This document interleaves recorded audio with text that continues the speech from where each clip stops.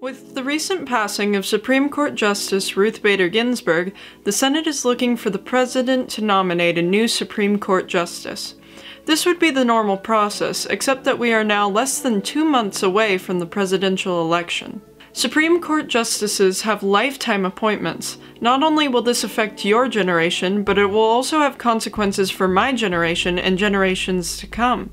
As a woman and a member of the LGBTQ community, I want to make sure my voice is heard and taken seriously. The electorate for this upcoming election is more representative of my generation and viewpoints than the electorate of 4 years ago that elected the current president. The president elected this year should nominate the candidate for the open seat on the Supreme Court.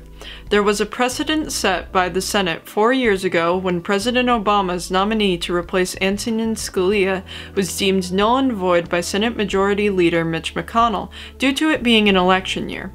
He wanted to let the people decide, and that this decision is about a, quote, principle, not a person, end quote. The decision made by the Senate leaders 4 years ago is very different from how they are handling the same situation this election year.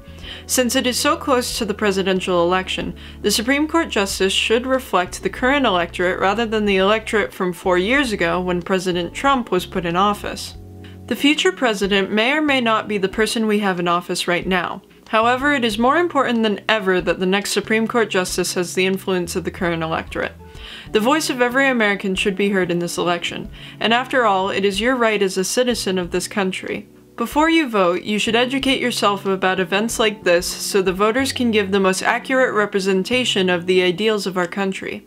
As a person who cannot vote myself, I urge everyone to know the candidates for this presidential election and their ideals on a deep level before voting.